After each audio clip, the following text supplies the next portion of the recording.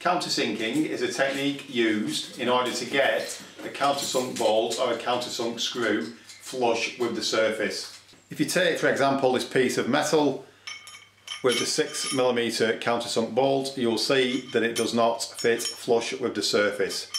That means that in order to get that flush, we're going to have to use a countersink bit.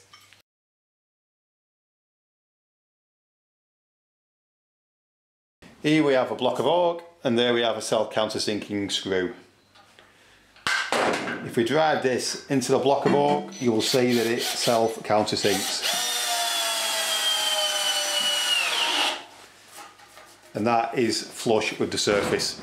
We are now going to set up a pillar drill so that we can countersink this metal so that the countersunk bolts will fit in there nice and flush.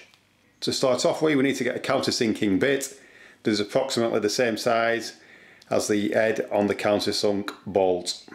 We then need to fit the countersinking bit into the chuck on the drill.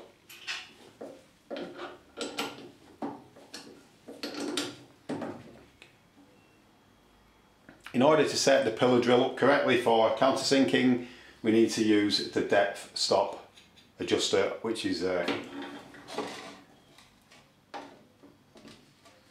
so we're just going to wind that down a bit so that we've got approximately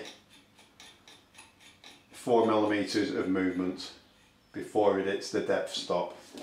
I'm now going to grip the metal tightly in a pair of mole grips, and then we're going to do a test run to see exactly how deep this will go.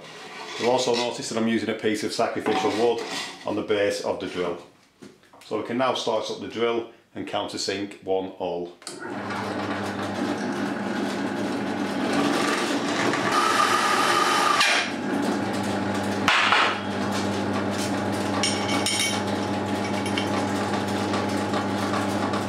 See that is almost right, we just need to go a little bit deeper.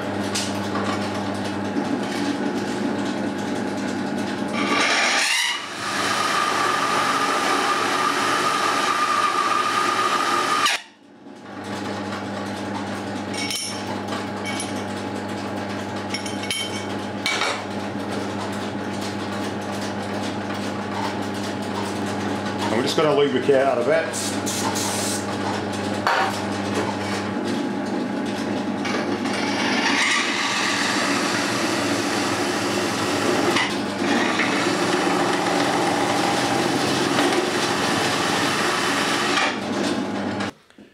So you can now see that we've countersunk that to the correct depth for that bolt head, and that is completely flush now with the surface of this metal plate. To countersink the next one, it is a lot easier because we've set the machine up already. We can now do as many as we want and it will put them all in at that exact depth.